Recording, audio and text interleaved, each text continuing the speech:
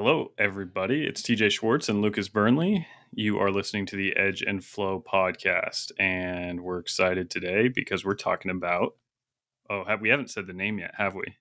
I don't know. I know nothing. The knife that Lucas is designing for Schwartz Knives in this collaboration that we've talked about, formerly known as the Nova One, which was shelved, is now a new design, which we talked about before. But do you want to say the name? Yeah, this is the TERN. Spelling. TERN, not TURN. Specific. Oh, I don't know why. I don't know why I like bird names so much. Mm-hmm. And is it an all caps thing, or is it just standard? No, not in all caps. Okay. We can address that in marketing. Yeah. We'll send it over to the marketing department. Yeah, send it to marketing department. Have them do a a study group on it or whatever. Yeah. A little brainstorming. Mm-hmm. Right. See if we can achieve synchronicity. Mm-hmm. Yeah. See, that's my goal, is design by committee on everything. That's my goal. Dude, I've told you I need to break things down in my brain in a weird way. And when I would do design work, a lot of times I would leave the shop, go change my clothes and go in and I'd be a designer. Mm-hmm. Mm-hmm. Yeah. I still like that. Change the vibration before you go do something different. Yeah. If I ever have a storefront, it's going to be me. I'm going to be in the back. I'm going to be the janitor. Yeah. So I was going to be like, hey, is the owner around? I'm going to go change. Come back. Hold on a second. Hey, I'll go get him. Yeah, I'll go get him. Yeah. It's so fun. That is funny. That's good. All right. So we're going to talk TERN. I want to know. I don't want to start there though. Can we not start there? Oh, we don't have to. Yeah. Okay. I want to know how the new model's running. Oh, really good. Really, really good. So it's running right now. So out in the shop, Dalton's running the handles and also the blades. So he's running both machines at once right now, and they're running really smooth. There wasn't a huge changeover from the Overland to the Overland Sport. Building all the fixtures was obviously ground up, but it's all the same feeds and speeds, pretty much all the same execution. The hardware is different. Had to order different hardware for shorter hardware, but other than that, it's cruising. And the sheath, we need to talk about that because we left you on a cliffhanger on the last episode about talking about sheath and let's just talk about the sheath then. We're gonna forget. So I developed it to be in pocket carry, and one of the main differences with the sheath when approaching it that way was I wanted the waistline of the Kydex, sort of how high the Kydex came up on the handle, to be a little bit higher than what it is on my Overland and Confidant. Yep. You grab the knife in sheath and you're all the way choked up before you pull it. And I like that for a belt knife because it's just easier to get you get a grip and you pull it and you don't re-grip. Would you consider it, you're considering it like a 4-finger grip? So you're 4 fingers and you're pushing off with your thumb, or 3 fingers? 4 fingers. Okay, 4-finger. Yeah. So the Overland and the Confidant, if you look at the sheath, it's scooped out where your front finger would go. Mm-hmm. So you're not hitting the sheath, pulling it, and then scooting forward after you. Right. And so whereas the Overland Sport, that was going to be a problem if you actually wanted it down in your pocket, because that edge is going to cut your pants wide open as soon as you pull the knife out. Right. And you're not actually able to get your hand all the way in your pocket anyway. So the waistline on the sheath comes up higher. And so then with that, I was working on different methods for clipping it in your pocket. And I went with the Ulti clip for the standard option. And a little, I don't know, tidbit of information. I did get set up as a dealer for the mini tech locks because I think I might offer those to help with people that did want to belt or horizontal carry it, vertical or horizontal. That's the beauty of Kydex. It is. Right? Over the years, I've used tech locks, I've used Mummert clips, I've used IWB loops, which is kind of where I'm at now for the most part. I really like the IWB loops. But the beauty is if you set your sheath up right, you have all of the options, and you pick what works well for your model in your mind. And then someone can just say it doesn't work for my application. I love that. Yeah, modular. I do too. And the one thing I really hemmed and hawed on was whether it was going to be a fold over taco style sheath or an actual pancake, stacked sheath, Where'd you end? So what's that? Where'd you end up? So it's the style that's 2 pieces of Kydex sandwich. Yep. What would you call that? That's pancake. Pancake. Yeah. Yeah. Fold over and pancake. Right. And the reason I landed on it is if you are putting a tech lock or something on it for horizontal, it really is kind of tough. If it's the taco style, it looks Yep. kind of weird and it's just a weird angle. Yep. And so it's more versatile. And then the other thing was a nice thumb ramp is something I really like. And you can add a thumb ramp to a taco style. But when you add that, I think the main reason to do the taco style is it's more room in your pocket for like your hand to still go in. Yep. But if you add a big thumb ramp to it, you're kind of back to the square one. You're kind of back to where you were. So I was like, yeah, I'll just. Well, you get a less precise fit. Yeah. Right. Because you have, when you fold over, you theoretically have a straight line. You can get a little bit of variation in their curvature is usually fine. Your tip usually sits low, but when you start having like multiple feature heights and thicknesses, it just starts to kind of defeat the purpose of the simplicity of the fold over. And the Kwaiken, I have one of your custom Kwaikens right here, and I love the sheath on that. The fold over, it's the ideal knife for that because it's a straight back, completely straight. Yep, that is the ideal scenario, and the tip is high. So like if the Kwaiken was a spear point, it would still work just fine. But you start to have like a secondary mold area that things can go wrong in. Yeah. That I think is really where the pancake starts to take over. Yeah. And the other thing is I also have some gains because I'm CNC machining it.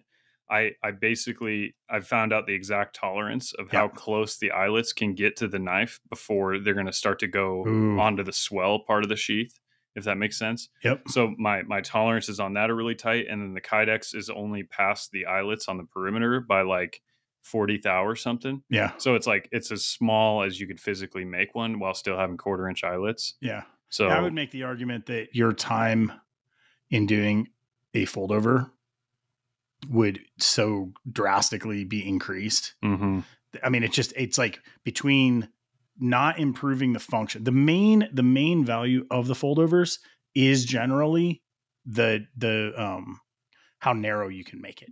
In general, you can make one a little bit narrower than a pancake, but what you're doing, you're getting so close to that and it's so consistent. I think that even that as a gain would be so nominal that's not worth it. Right. Yeah. So that's where we landed. And so he built, like we got together, built all the fixtures, and I had him build like 6 or 8 of them just to test fit on them to make sure we were all good and the sheath design didn't need to change. And we did that before I launched it, just so I was like, okay, this is what it's going to look like. And it ended up working really nice. I've been having fun because I designed the sheath on all my models in CAD first, like it's completely CAD designed. And then we usually really don't have one in hand until we CNC machine one. I did hand make one for the Overland Sport to check a couple things, but in CAD, it's kind of nice because like I can set outlines for like, okay, a tech lock, a mini tech lock, this clip, that clip. Like I can have the eyelets exactly where they need to be for everything. Oh, I love that. So I tried to make it that way so that there's a 3-position location for the multi-clip in depth. So I'll ship it in the middle position. You can go deeper or shallower. Oh, that's really cool. And then, pretty much anything. Honestly, I haven't really seen anything that wouldn't somehow fit on that sheath. Are multi-clips stainless? That's a good question. Curious. I'd have to look that up. Because I know they're blued, right? Either blued or black oxide. Or maybe black oxide. I think you asked me that at Blade Show, and I looked at the package. I had one. Didn't know. I didn't see on there. Like it's funny. That's I haven't used a lot of multi clips. I know people love them. I just don't have a lot of experience with them. Yeah. I think what leaned me towards it was I haven't carried in pocket knives like at all. And everyone on my other models, it's ulti-clip. I get emails, messages, everyone, and they're unanimous almost with the ulti-clip. And so I was like, well, I'm going to design this one for the ulti-clip and carry it for a few days and see if I actually like it. And I like it. So nice. It's a little bit like consumer led as far as,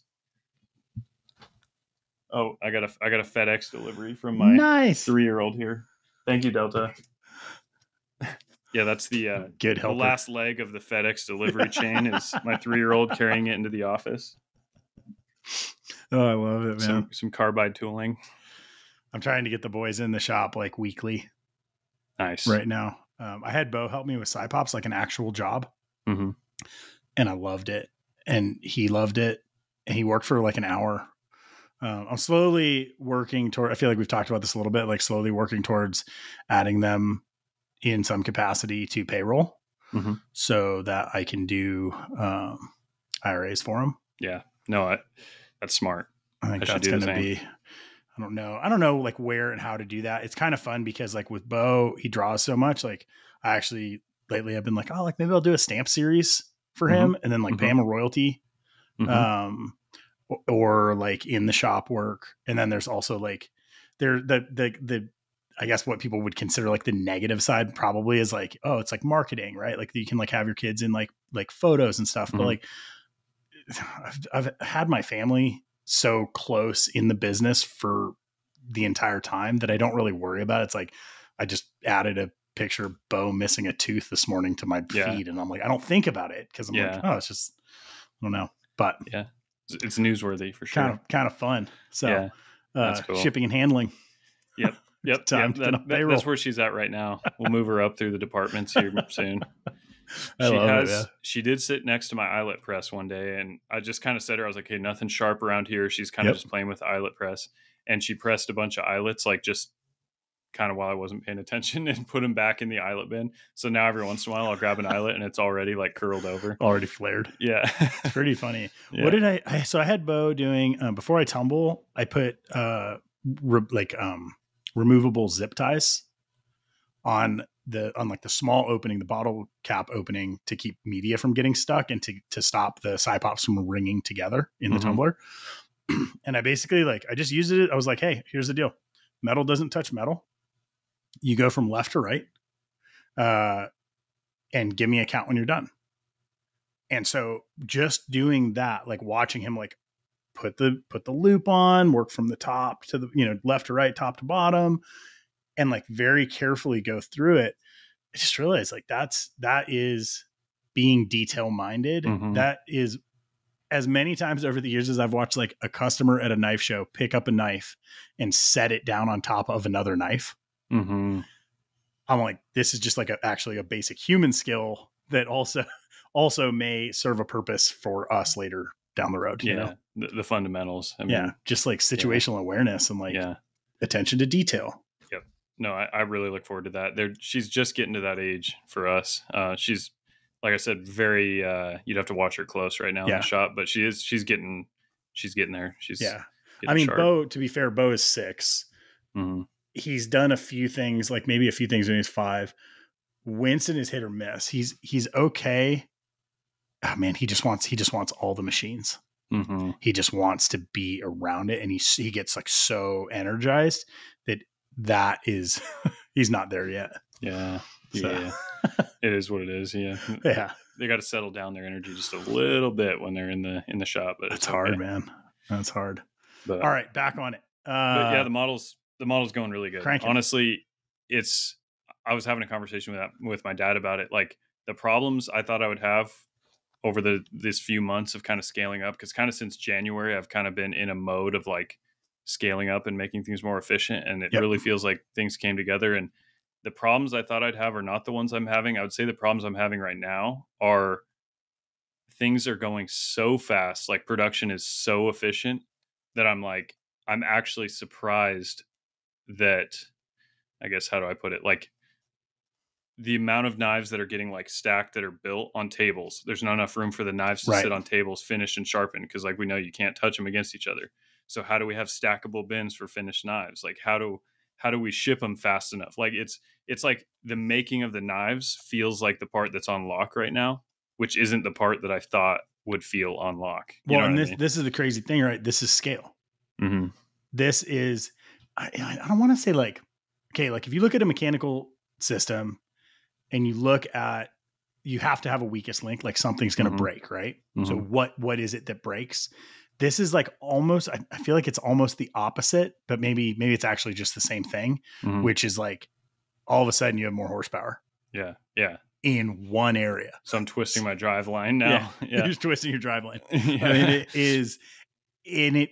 I would think, and this is the stage that I've never made it to. Like we've increased areas of the business to a point where other areas have been uncomfortable. Where you're at seems like it will probably be a decently like long process of correcting those because you're so efficient now at making. Right. But you still have space limitations. Yeah, space and manpower limitations. The manpower doesn't feel too bad right now, I guess, because it's new, but the space is definitely starting to get to us. And it's not making the knives again. It's like, no. So I've got bins of knives that are getting machined. I've got ones that are heat treated. I've got ones that are getting lasered. And it's like, if you have that many knives in bins, that literally we're in a position where we don't know where to put the knives. It's not even like the tools or equipment. It's like, there's too many knives in this room. Yeah. Where do we put them? That's why companies have warehouses. Yeah. I mean, like legit, you're like, oh, where do you keep the inventory? Yep. You know, we hit like when we were cranking on Cape, it was just me and Joe in the shop, but we were making enough product that like Maddie being the only shipper, it started to like, all of a sudden it's like we've never had that much product before. Yeah. It's funny, man. I'm like, we were talking about this a little bit before we started recording. I'm like on the other side of the spectrum, kind of.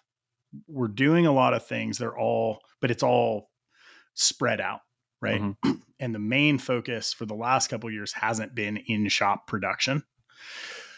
As I'm starting to like come back over to producing more out of the shop, which is like the next like cycle, I'm realizing that ultimately shop's not fully set up. I'm pretty inefficient. The last 2 weeks, I kind of let it go. And I was like, look, for me to get efficient is actually like a pretty big jump. Like there's a bunch of systems that I have to upgrade. I have to like update models and fixturing and all this stuff. And I think, again, like tying into this like ADHD stuff, I think there's so much that it's kind of giving me like analysis paralysis. Almost like I see the overall changes as opposed to like making small systematic changes. So in the last couple of weeks, I started to do that. And it's funny, man. Some of these products that I've had for so long, going back to them, it starts to like bring the process back into focus in a really familiar way. So I went back and I started working on Kwaiken fixed blades. And I had a bunch that were cut out and heat treated, but I just like, I was like, I'm not going to worry about like updating anything. I'm just going to work. And it's been awesome and super helpful. And it feels productive. Just it's like a different version. It's like productive at the scale and time we have right now. Yeah. Yeah. No, that's awesome. And like you said, you kind of have to sink your teeth in something to optimize it. Like you have to be kind of doing it. It's like the Toyota model. It's like continuous improvement. Yep. It's like if you're only looking at it from a bird's eye view, it's like, it seems like a lot. Like it seems like too much to handle. But if you're in it, you're like, I just need to get a little better at this, a little better at this. Okay, this was in my way. I need to move it. Okay, Well, and I think like even just looking at the Kwaikens from the standpoint, like I've always just hand cut them because they're so simple. And that's how I started making them. And they're really fast to do, but it's still time on a bandsaw, time on a drill press. And so I look at it, I'm like, instead of worrying about jumping all the way to, okay, the next Kwaikens I make, I need to like design fixturing.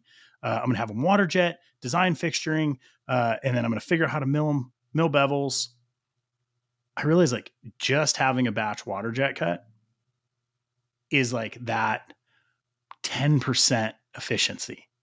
And that's actually achievable. It's really easy, but it also starts to work towards the next goal, which is at the point that like, I'm sure I have the Kwaiken fixed blade in CAD somewhere, but like at the point that it's in CAD and I'm having them water jet, the step to having them water jet for fixturing is very small. Then I'm not having to do two things. I'm only having to design the fixture. Yep. And I think for a lot of my working career, I've worried so much about the end result that a lot of times I actually don't do the steps. So kind of new. It's like, it feels like a kind of like a weird handicap being like, I have to move very slowly, but if I move slowly, like it's that old adage, right? Like slow is smooth, smooth is fast. Yep. I feel like there's a lesson in there for me, which is like, look, if you move too fast, I'm going to get probably 10% of the things that I want to get done, but there's just going to be a huge amount that I actually can't get over that like initial hurdle. Yeah. Because I'm expecting like to do everything. Mm-hmm. Like, all right, I'm going to like dial infusion, get fixturing made, do all this stuff. And it's like, that's actually a month's worth of work or 2 months worth of work that I could break down, still be working efficiently. So it's kind of, I don't know. It's weird having these like realizations that a lot of times around either weaknesses or limitations, but in that there's like a lot of benefit, right? Because once you realize like a weakness or limitation, you can work to like shore that up, or find a solution that allows you to move forward. For sure. So, no, I agree completely. And I'm happy to see those Kwaiken fixed blades because you did that Kwaiken XL. Yeah, and that super thing, fun. I've never seen one because I know you used to make them, but I never got to see one. And the thing is a mini sword, dude. It's like, dude, this is all kinds of attitude. Yeah. Right. In a self-defense situation, like you're going to win that one. Yeah. Holes work really well. Yeah. You're going to see the blade on the other side, you know, like, geez. No, that's a cool little, I think knife. as designers too, we have this, you see things moving forward. And so a lot of times I think our brains are going, I need to do something new. I need to like, and we leave things behind.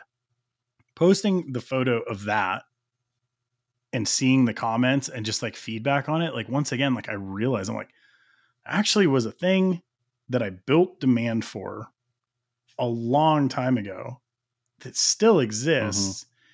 And I still enjoy making them. Like, why would I not keep making them? It also speaks to the kind of timelessness of that design. Sure. And you know what I mean? Like there are designs that are out there that like 10 years ago, if you went back and brought it to today, right? I don't know if it would not hold. I'm not saying your designs. I'm saying in general. Like, well, I've got them too. Like if it was a theme that was like hot back then, you know, there's like more of a trendy theme. Whereas those Kwaikens, like, dude, it could be 30 years old. It could be 3 years old. It could be from the future. Like it just works.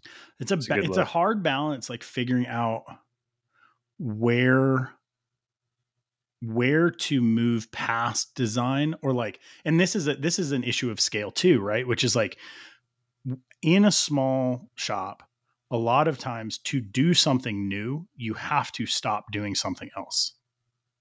Ideal world, I make, you know, like the Kwaiken flipper, like it's great. I've made them for so long. Like there's a part of me that's like, I could easily stop making that model. But at the same time, I also realize that's like there's a entire collector base around that model, and like I don't want to let it go. It's become a brand in itself. It's a brand in itself. It's like killing a business, not just a product. Yeah, and like arguments can be made on both sides of that conversation, right? Which is like, because we've talked about this, which is like a lot of times when I sit down with like CRKT or Boker, I'll ask them like, hey, what can we kill? Like what isn't performing well enough that we can remove from the line so that we can like figure out what is going to work better and we can move forward. With custom work or like small batch work, I don't know if that like concept holds as well. And there's, I think the ability to like come back around, like it's okay to take a break from things and then like swing back around to them. So that's a great point, like on the nose for what I'm looking at, because like I said, things are moving so efficiently in the shop that there's projects I've killed that are now coming back. Pretty much they just are, because we're just going to have the time to do them all of a sudden, which the combs coming back for sure. There's a few things I got to figure out. And that Scalpel Plus, like I think I will bring it back. And that's exactly like there was 6 months ago. If you'd asked me, I'd be like, I may never make those again. Like they may be gone. And now I'm looking at the situation, launch the Overland Sport, like all of the knives for the orders that were placed are going to be at heat treat by Tuesday, and all the handles are going to be done. And by the end of next week, all the sheaths are going to be done.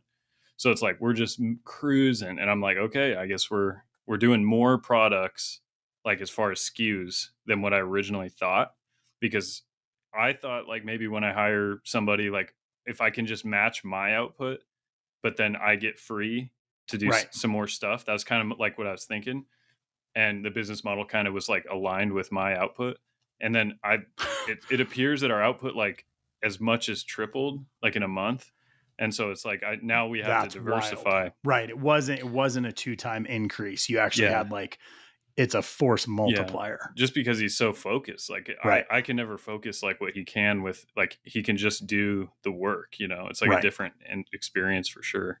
So, but yeah. Where do you see your next bottleneck? Like this is fun because we can like tangent off of this. So part of what I was talking about with like the Quikens was what I'm seeing is not letting my brain run so far ahead in the planning process that I don't do the work. Mm-hmm. When we built this shop, I had a very similar experience, which was you can actually only plan so much of the work before you start actually like a space, right? Like I can only plan my shop so efficiently.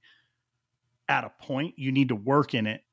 And I bet there's a 95% chance you're going to change it around. Mm-hmm.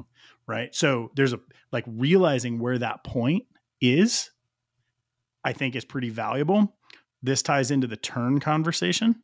Yeah, it does. But I want to know I want to know bottleneck as you're seeing it like in stream. So the space is a thing, but we do have stackable bins. There is a couple spots in the shop for shelving. So it's like, and that's just storage because like worst case scenario, like we can start stacking things somewhere. I mean, that's not in the way of production. You can use a storage facility for stuff that's not critical. Yeah. Yeah. So I'm not super worried about that, but that is one. I would say the biggest bottleneck right now is actually sales. And sales have gone up since I started making knives like 2 years ago, like consistently. But my output was less than sales 2 months ago, and then triple the output. Now it's more than the sales because I don't have enough models to then just triple and immediately have that demand. Does that make sense? Yes. And so like, I'm like, okay, I need more points of interest in the brand and I need to become more of a marketing individual because I really haven't marketed stuff.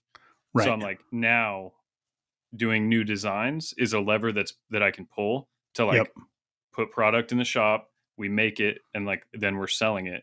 And it's like if what I was doing 6 months ago or 3 months ago was like I was just making the Overland just nose down, and it was like, oh, more orders, like I just got to try to keep up, couldn't keep up.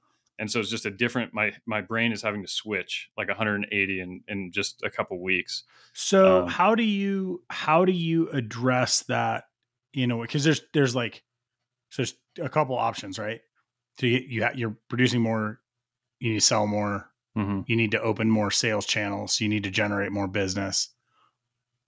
If you're doing more design, if you're having new models coming out, you're probably having to do less of that like legwork, right? Because the fact that you have new designs is selling more models than one model that is continually produced, right?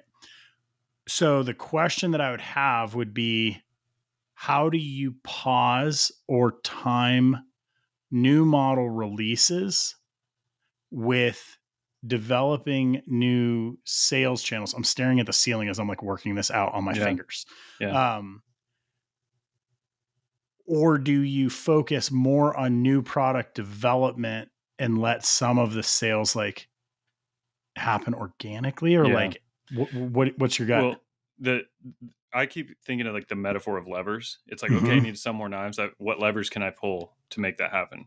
One of them is retailers, because I get retailer inquiries like a lot. And for the last 2 years, I've just had to respond to everybody. Just can't do it. I'm behind on orders. If I get caught up, I'll let you know.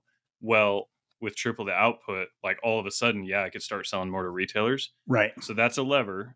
It's not, I've been of the mindset that I don't want to like overutilize that. Yeah. But it's definitely something that is valuable. And so that's probably, I might start selling more to retailers. And then also there is making like new models, which is obviously the obvious lever, which I just pulled with the Overland Sport. And then there is, I mean, all the different ways of marketing. There's like influencer marketing, there's email list marketing. So I want to build a better email list. there's like some kind of brand like for example, with the TERN that we're working on, like more eyeballs is kind of like the thing. Right. So because with that, you cross over some of my customer base into, well, and there's an interesting process here too, which is on the mass production scale. I don't know how much our actual customer base transfers. Our visibility does transfer. Our names like give like some street cred to a new design inside of the industry. But I would say like with your work, I think that will translate directly to like my existing customer base. Because it's basically the same thing made in a different shop. Yeah. It's very recognizable. Price point, quality, all of that. So this will be an interesting test to see, like, one for one, does it carry over more directly than it would on like mass production scale? Yeah. It'd be more feelable, I guess. And that's one of the things, that I agree with completely, is like the TERN. When I saw it, I was like, I want to make that design because I love that knife, and I want one of those to have like the Schwartz Knives logo on it, and have your name as the designer. Like, that just sounds fun. But like, it is a lever to pull to do a brand collaboration to expand just overall visibility. You know what I mean? What I really want is now I want a board of levers and with labels. Yeah. So that you can pull, like, all right, I'm going to push this lever and this lever, and those are my focuses for now. Yeah. Dude, that'd be like a really sensory fun. board. Okay, that's our new Kickstarter. No, that's awesome. Yeah, just like with like little replaceable plaques that you change the name. It's an obsessive maker fidget toy. Yep. There's 33 levers. Right. Can label them anything you want. That's awesome. Expandable system. Yeah. No, that's great. Willy Wonka. I know. I don't know why that metaphor keeps sticking. I'm just obsessed with metaphors. It's really I think, good. Well, I told you, like, some of the coaching work I'm doing with Terrence, like, we're doing similar things with scheduling, where he's like, you can't just make a schedule. You're like, your brain doesn't work like that, and your work doesn't really fit into it. And so we've created this system that, like, the last thing he phrased it as was like a circuit board. And he's like, you're essentially going to be connecting different circuits to get to end results. And you need to realize that, like, as long as the circuits are getting attached, you're working. Like, you're doing the right thing. You can't expect it to just be one connection all the time. Right. Okay. So now we're doing a circuit board and a lever board. Circuit and levers. Yep. Kickstarter. Kickstarter lights up. If anyone's going to do that, I guess you can run with it, but just credit us. Yeah. Be like, this is the Edge and Flow circuit board. It's a dopamine board. Right. Like a little light bulb and a sound. Ding. Yeah. Ding. Okay. All of that, talking TERN, we were talking blade length, and here's where this carries over into this conversation.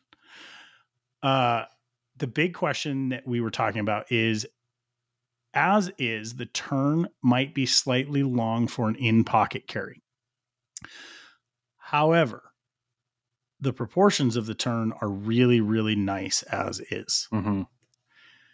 We were debating reducing the blade size so that it would fit as an in-pocket knife. And here's my thought. I think the design is solid. I actually think you just released an in-pocket knife.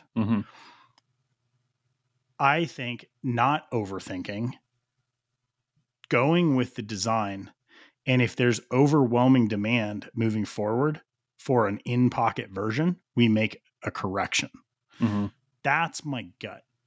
As opposed to changing the model that we both like to fit inside of a category that it wasn't necessarily intended for. What do you think? No, I agree. And that's a great point that I just brought out, the in-pocket Overland Sport. Yep. And the other thing that I noticed about the Ulti clip, and one of the selling points on it for me, was because it grabs, it's like a cam, it locks. The ability to put it into pockets that aren't normally intended to hold things like that is awesome. So for example, like if you had like a purse that has an inner pocket that has like maybe it's even a zipper pocket or something Yep. that's like a real thin, just light fabric. Like a pocket clip of most kinds are not going to really grab on that.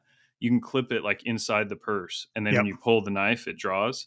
And so the ulti clip on this knife would be awesome from like a backpacking standpoint, which is what we're kind of targeting. In that backpacks always have like all those little pouches on the outside, Yep. and it's like instead of strapping it on the outside, have like a lot of depictions of it so people understand the concept of like the ulti clip. If you have deep enough pockets, will work, make this knife work for in pocket.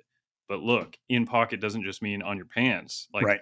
in your water bottle pocket, in the Right. outside pouch, in the inside pouch, you know. Yep. And the ulti clip just does great with that. So it might still be that an option is the ulti clip.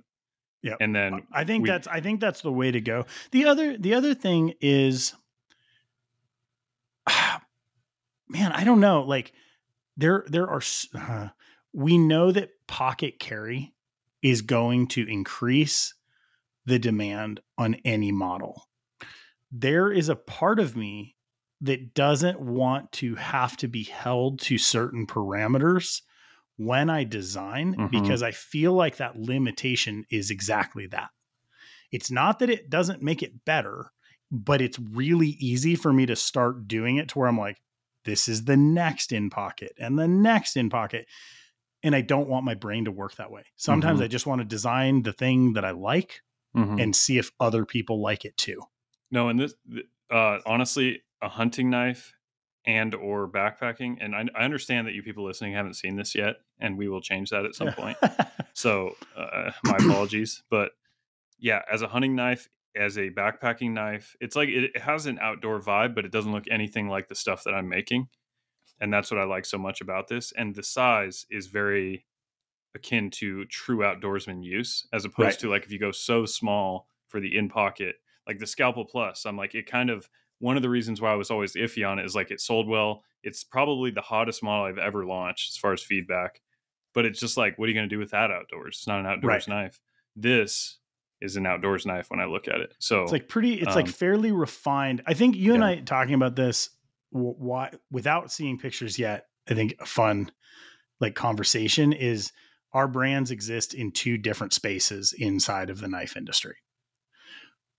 But we actually have a lot of crossover on a personal level of like what interests us. Right. So you do outdoor focused knives with a lot of actually like very modern design language. I tend to do like more like what I guess like what you would consider like urban, like EDC stuff. But I actually like a lot of really classic design language. Yeah. I feel like the TERN hits this point for us where it's like, it actually is a true crossover. Yeah. No one would notice either way if you're like using this in camp or having it like, you know, in your EDC in a pocket. bag. Yeah. In your laptop bag. Like it blends pretty seamlessly. Yeah. And something just popped in my head that's funny. You keep talking about post-tactical, how you're in post-tactical. I'm kind of in like post-bushcraft or something like that. You know what I mean? Like, you know what the phrases are fun. Like, and labeling things for me is fun because it just gives you a frame of reference to explain to yourself what you are doing. And I think that's really fun. It's not trying to complicate genres. For me, like I'm not trying to complicate it for other people, and I don't expect other people to like attach to a concept. But for me, it's like it's almost like hashtags. It's like it helps me categorize like what type of work this is and where it fits in. Yeah, no, for sure. And I like it because it's like I think a good presentation of your brand to the customer as like a homogenous group of products is just smart. And so even if it's not necessarily the boundaries of what you are interested in, but it's sort of a boundary of like, this isn't going to confuse my customer if I can stay in this very wide lane. You know what I mean? And it's like, obviously you can break rules once you set them up intentionally for fun, but having a general like brand output that is just people understand what you're trying to do. They know if you're going to announce a new product, it's probably going to work for them if the last few things they bought from you worked for them. Because you're just like in some way, like in a single vein, you know what I mean? Right. Like thematic in terms of the brand. I've I like always that. struggled with that so much. Like, I have never felt like a cohesive brand, and it's because I have broad interests.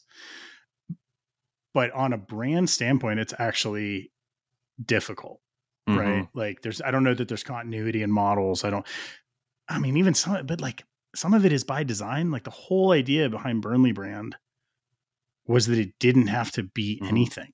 Like, Mm-hmm. just the logo type was made to be used in different fonts.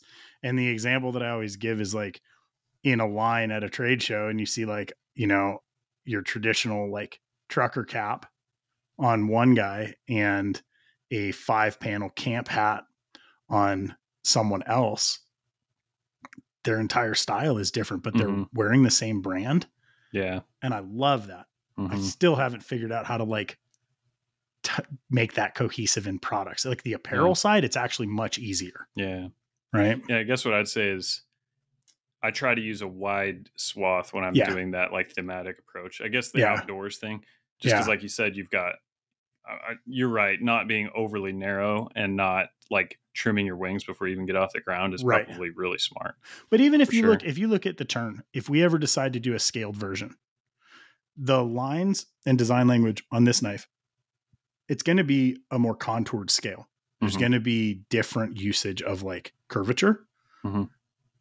That, in my mind, almost starts a new line of work where you have one model. Now you're like, okay, this model, I have these, which have this design language.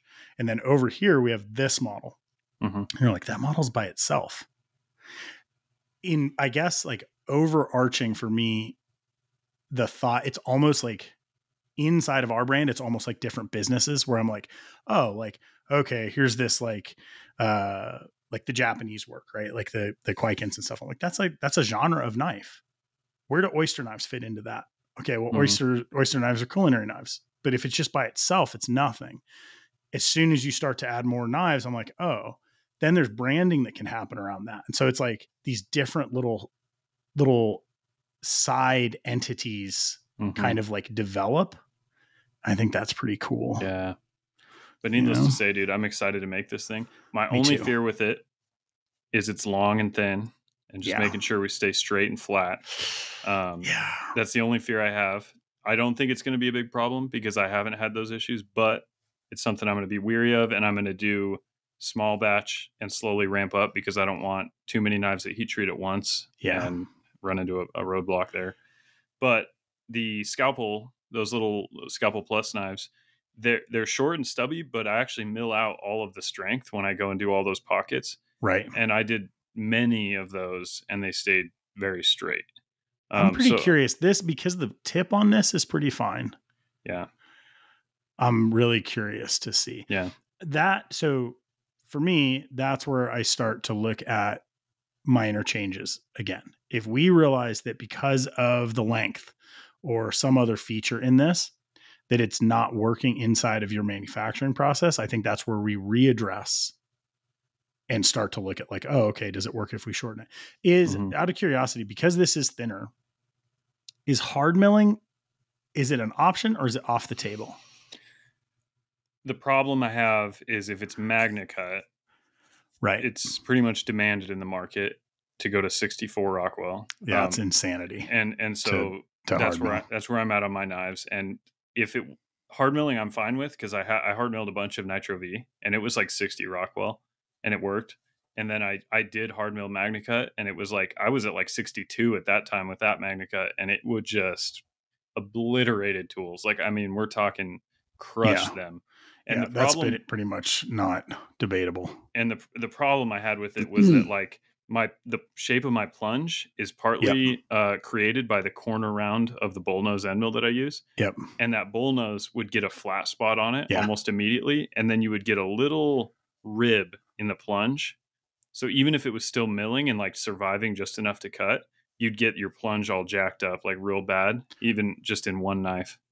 Starts to move into CBN territory. Yeah, and so if I do want to go into CBN grinding on these, and that's on the to-do list, probably not in the near future, but I do think for me, I don't know that the milling the bevel makes that big of a difference on it staying straight, because I think whatever it is that's causing knives to not be straight, I don't think it's because of the bevel. I think it's in the steel itself.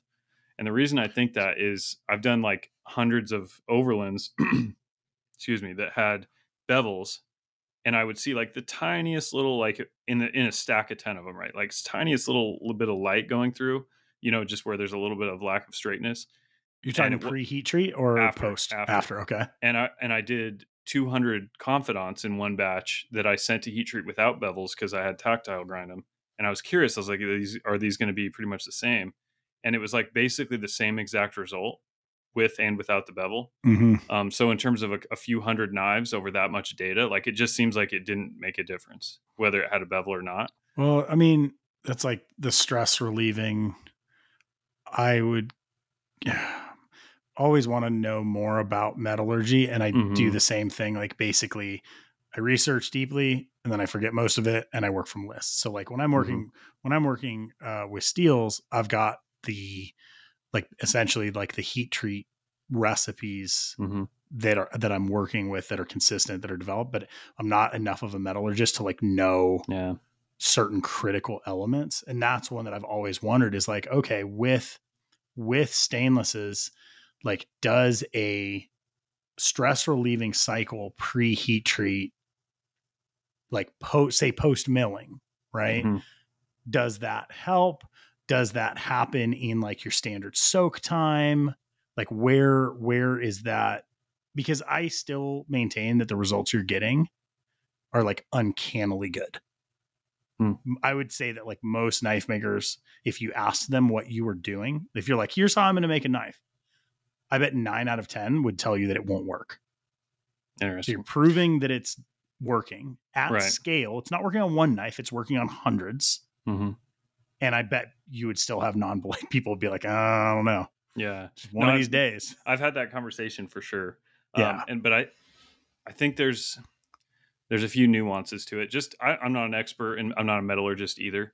I have enough data of seeing knives get made to know a little bit, but again, a little bit. But it seems like in my opinion, it seems like the steel has stress in it when it's hot rolled, as a sheet. And the reason I think that is when you cut it in a water jet, some of them bounce out of straight. Yep. And what I found is if you machine them and like straighten them out like manually when they're soft, they will go back to where they were. So like manually straightening it out pre-heat treat doesn't really accomplish anything. Yep. Because it'll keep the memory, and then when you heat it up to 2,000 degrees, it'll go right back. And so it seems like when you mill the bevels, if there's a lot of stress in the steel itself, what's causing it to warp isn't necessarily the stress from milling the bevel, but the stress in the steel is now less arrested. Does that make sense? Yeah. And so when you heat treat it, if you're getting warping, it might be that it's the steel itself that is being weakened by having a bevel. Because I just haven't had warping issues with like my bevels. It just isn't really a problem. It's super interesting. Like when we first started working with AEBL, I'd never had so many problems with warping as I did with AEBL. And it took us a little while to figure out a process. When we did, we stopped having problems. That might be one where like either this, like a soak time changed or something. And again, these are questions that I don't run into the problem that often. And at scale, I would love to know the answer for. Totally just a thought plug for something related, which is Laren Thomas just released a new book History called of Knife Steel? The Story of Knife Steel. The Story of Knife Steel. Okay. I've got his other book too, and it's awesome and super heady and like way above my like ability to understand. But it's rad to go in and be able to pick out elements or like know about certain steels. Look at charts and stuff. Story of Knife Steel is I haven't read it yet, but I got to check it out at Blade a little bit. Is essentially, I think, more of a history and like the backstory of some of the common steels that we're using. So I'm excited to check it out. Yeah, no, that I have his other book too. And it is actually where if I talk about knife steels like in a very specific way, it's probably knowledge that I picked up from that book. Yeah. Again, it's like if you're going to read the whole thing through, like you better be in a pretty scholarly mood. Yeah. But if you just want to say like, what's Nitro V like compared to 3V in terms of toughness, like, and you want to flip to that page and start to look at some charts, like it's really good for as reference material. Yeah. And Laren, this was the first time I'd ever actually met Laren. I've known his dad for a long time, and like this is, I don't know, it's like about as honest of a lineage like steel as you could possibly come from. But Laren is responsible for MagnaCut. Yeah. Right. So he literally brought a new steel to market. That's and he's arguably at this point people are, pretty impressed with this as an ultimate steel. He is a very intelligent individual. I did talk to him one time in person, and he's knowledgeable. Yeah. He's ready to talk about steel pretty much whenever, at least it seemed like. Yeah. Super, super nice guy. I met him just leaving the Hall of Fame. Man, I cannot, for some reason, the word like doesn't stick. What is it? Knife Not inauguration. Induction. My God. Induction forging. I'll remember it. So Story and Knife Steel. Check it out. I would be remiss not to give a lot of credit to my heat treater though. They're so good at heat treating these things. It is unbelievable. So the fact that the straightness is coming through, like all these things I'm saying about the steel and the bevel and all that, they are doing fixturing for the tempering part of it and the way that the temperatures that they're running. So like these are tempered, clamped individually. Like they have like aluminum plates and they bolt them all down and then they temper them. And so so they're tempered. So like, okay, a lot of us do plate quenching. Yeah. They're doing air plate quenched. They're air quenched and plate tempered. Plate tempered. Dude, I'm so curious. So have you like run this by them and been like, hey, here's the deal. The results we're getting are weird. Right. Why are you getting such a good result? Can you just ask them that? Well, the thing is, I do know one other thing about their process, but I actually am a little worried about saying it because don't say it. I just want to. There is one part of the process that I think might be linked to this success, but all I can say is ACECO Manufacturing. They do all of Chris Reeves' stuff. They do my stuff. They do pretty much all the high-end Idaho knives. So it's like, and they're a industrial knife blade manufacturer for like food processing plants. So like if you're making like ground pork in your factory and you have this crazy special machine that you need custom blades for, then they make the blade, they heat treat it. And so they do blades that are like 30 thou thick that are like 40 inches long. Right. That have to be perfect. That's just how they know.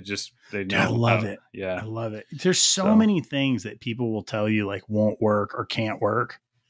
And it's just that they haven't made it work. It's amazing.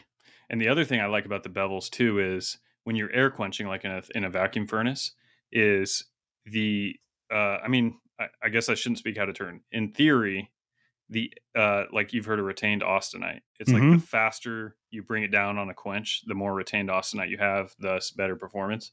My edge is like, 10 to 14 thou, depending on the model. The edge of the knife is getting quenched probably is faster than any other part of the knife and faster than it would have been if it was full thickness. So I'm just like, I kind of believe that I probably have a maximized performance advantage of retained austenite, like close to the edge, because it's like, you can't get it quenched any faster than if it's only 10 thou thick. Cause it's, it's going to go really fast. That's pretty interesting.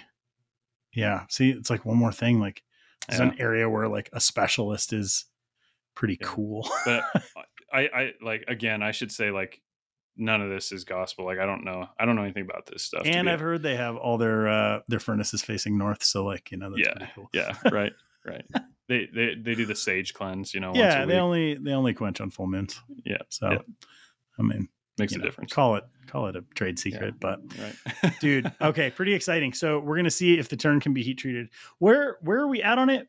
What are we doing? What conversations do we have to have around it? So the Overland Sport, I had 2 sheets sitting ready that could be the TERN or the Overland Sport. I cut the first sheet to the Overland Sport. I was really happy with sales. So the second sheet is also becoming Overland Sports, but it was waiting in the wings in case, like if I didn't need steel immediately for more Overland Sports, but I do. So I'm ordering new steel for this, which I actually preferred. And the reason being is another little issue I see coming is the longer and thinner and apart is for surface grinding, the harder it is to get it to lay flat on a magnet and then flip multiple times. Because my Yep. Ron was telling me that my Overland Sport is easier to surface grind than like the Confidant, Sure. even though they're the same steel and the same starting and finishing thickness. Right. But the rigidity of the shorter knife makes it easier to surface grind. Totally. So this is going to be a like wet noodle. Oh boy. And so what I want to do is I want to order the steel and have it Blanchard ground as a full sheet to like 5 to 8 thou over, and then have it surface ground so that he has flat like mirror finishes for the magnet to get a hold of and to hold it flat. And those sheets that I had here were not Blanchard ground, and I was actually worried about giving him a bunch of these water jet out of full thickness and him having issues. So it's going to work out for the best, but I digress. I'm going to order steel for this once we have the design finalized. So if we do agree that this length is what we want, we are like very close to probably getting steel on the way. And I would say, not to like backtrack, I would say a blade length there up to maybe a quarter of an inch shorter is not a noticeable change visually. I kind of feel like that. Do I have one around? How about this for homework? If you move that on the shorter side from where it is to where you feel like it hasn't diverged from the overall balance, and we'll start with that and we'll see if we like it. So you like the concept of slightly shorter. Slightly shorter maybe, but I would have to see it. Okay, here's another question. Slightly shorter is an option. The tip on this specific version of the TERN is very fine. We could also slightly modify like the curvature of the spine to reinforce the tip slightly more. I kind of want to go full send on it. Yeah. And just see because I just haven't had heat treat issues. And so how far can we push that? Well, and I'm even just thinking about this just from the standpoint of the design. Like that's the balance point, right? Like what you have now, it's a very fine point. So it's like, do you want to beef it up slightly? No, I've got all my knives have beefy tips, every single one right now. So this is a nice. So this is the keenest tip that I would produce yet. So it might be wise to do that. I think I like it the way it is. That. If you like the size and the length, I say we run. I say it's go time. I'm going to go downstairs and I'm going to hand grind this 3D printed I have done sample and be like, this is the length I want. Right. Yeah. Okay. I'll play with it. Basically what I'll do is I'll just tweak. I feel like if anything, it's somewhere between an eighth and a quarter of an inch off. And it's so minor that this is definitely like a designer only element. Like I don't think anyone's going to notice. Yeah. But needless to say, or I guess 1/8 inch, is that what we're going with? Like if I'm going to order steel. Yeah. I think 1/8 inch is the move. Okay. So I'll probably I'm going to figure out what their Blanchard grinding tolerance is on a full sheet and probably get something Blanchard ground into this. You could be slightly over 1/8 because this is actually, I mean, it's a real knife. It feels like with a tall grind. I mean, man, it's really hard. Do you like the 3D print when you look at it? Is it thick enough for you? I'm going to compare it. So the Overland Sport is 130. Yeah. We're talking about 5 thousandths difference, and yet somehow that actually makes a difference. It does. So the bevel height is only marginally higher than my Overland Sport. Yep. It's pretty much effectively the same, though. It's really close. And if it was the same thickness, let me dwell on that because I have the Overland Sport in my pocket right now, and it would be a similar geometry to that. I feel like gut response is I would go 130 just for material consistency because then you're not having to have like multiple material thicknesses for a model. You're just reducing potential for error. You're also, if you have some steel and you're like, oh man, like I actually really need to do something else with it, you can do that, especially if you're having it blanched down. I say go 130. 130. Yep. I agree. Okay. That's smart. Sweet, man.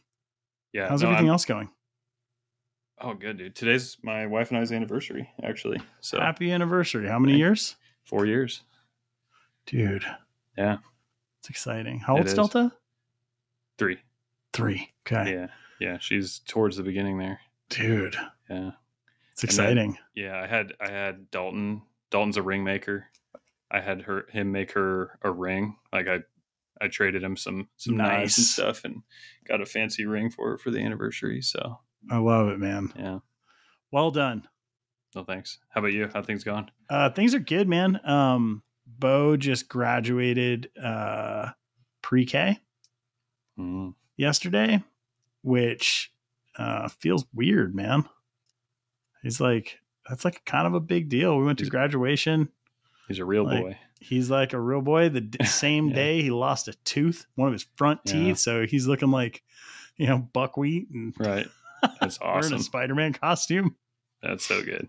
But yeah, man, it's crazy. Like everybody says, like, days are long, but the years are short. And like these moments where you're like, oh wow, yeah, like he's getting ready to go to kindergarten in the fall. Like that's crazy. Yeah. Just got to enjoy it. Congrats to him. Yeah, man. Yeah, we're headed up for a little Father's Day weekend in the mountains, and nice, like mix of Father's Day / anniversary weekend. So nice. Tomorrow I'll be out of the shop, and I forgot to say last week. I'll just do this real quick. We were going to do our downshift, Dalton and I, on Monday. Yep. Because my wife and I decided to go to the mountains Friday, which is tomorrow. I was like, Friday will be my downshift, and I gave him his own downshift while I'm gone. Nice. So tomorrow I kind of explained to him the whole premise, and he said he's going to drive to this little mountain town called McCall, and he's going to get lunch on his motorcycle. And that's what he's doing tomorrow.